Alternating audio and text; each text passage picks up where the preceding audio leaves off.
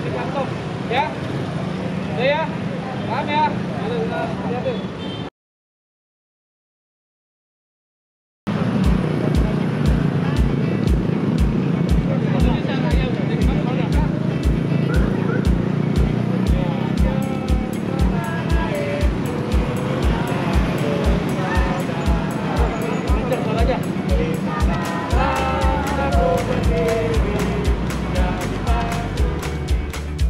Ya, inilah suasana di mana ada sekelompok anak yang dihukum secara sosial untuk menyanyikan lagu Indonesia Raya dalam rangka penegakan Peraturan Gubernur Daerah Khusus Ibu Kota Jakarta Nomor 41 Tahun 2020 tentang pengenaan sanksi terhadap pelanggaran pelaksanaan pembatasan sosial berskala besar dalam penanganan coronavirus disease 2019 atau COVID-19 di Provinsi Daerah Khusus Ibu Kota Jakarta.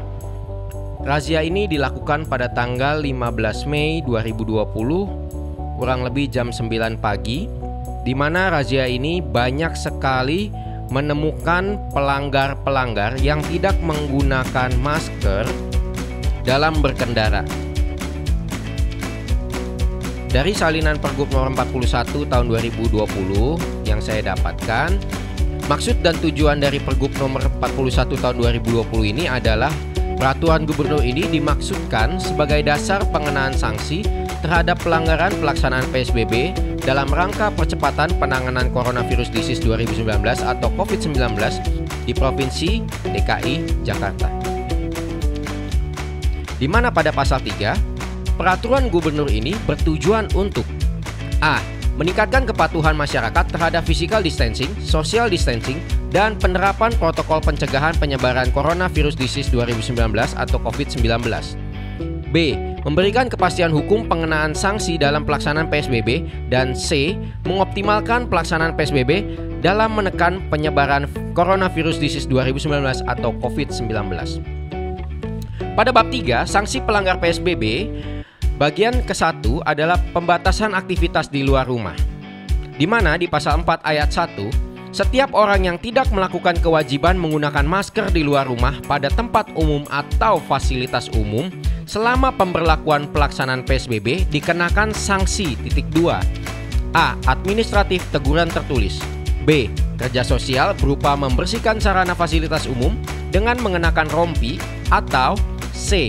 Denda administratif paling sedikit 100.000 dan paling banyak Rp250.000.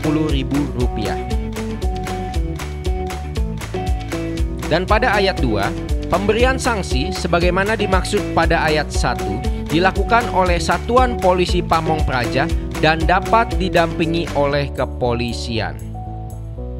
Nah, inilah yang dilakukan pada tanggal 15 Mei 2020 di daerah Kalideres, Jakarta Barat.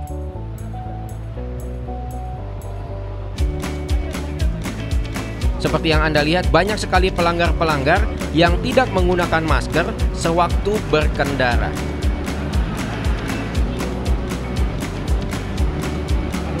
Dan di sini juga Anda bisa lihat ada seseorang bapak-bapak yang menggunakan sepeda yang berdebat tentang penggunaan masker. Jadi ketika diberitahukan untuk menggunakan masker, dia memberikan alasan-alasan tertentu untuk tidak menggunakan masker.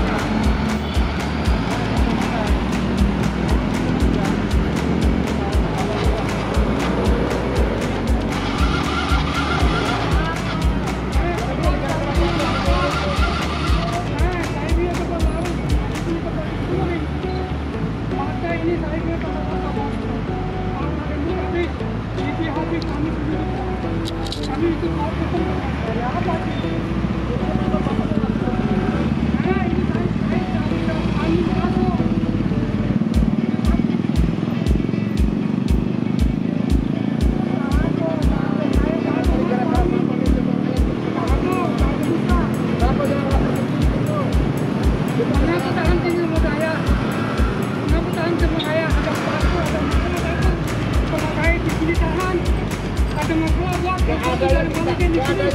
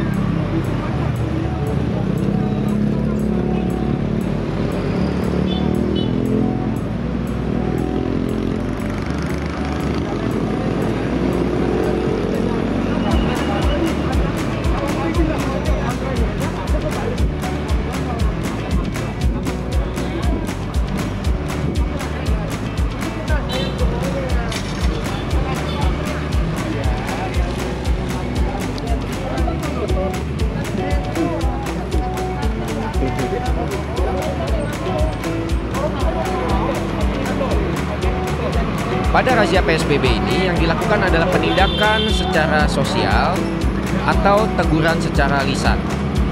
Jadi tidak ada teguran secara denda. Seperti yang Anda lihat di sini, para pelanggar PSBB menggunakan rompi pelanggar PSBB dan melakukan bersih-bersih di lingkungan sekitar razia PSBB.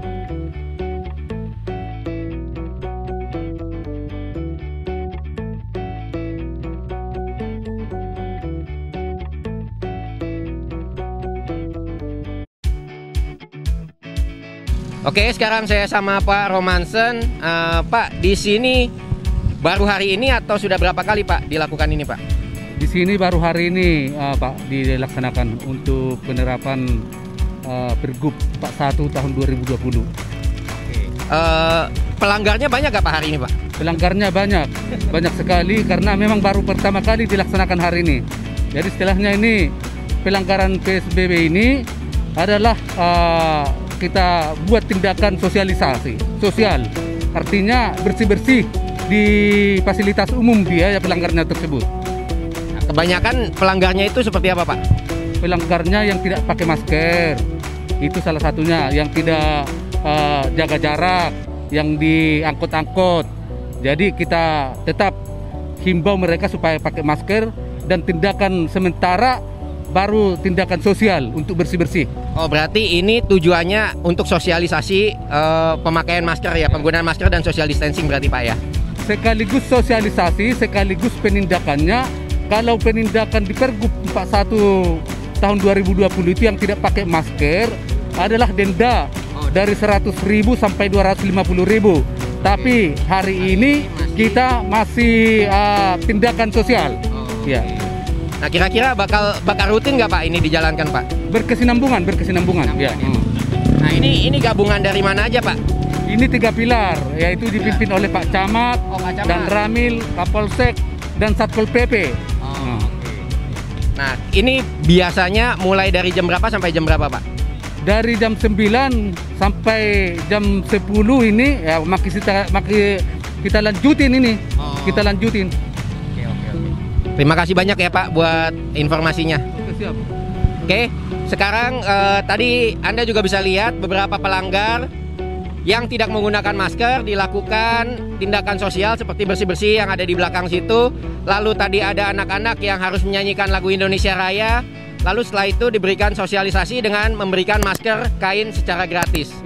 Ya, ini adalah salah satu bentuk dari penegakan Pergub ya Pak ya?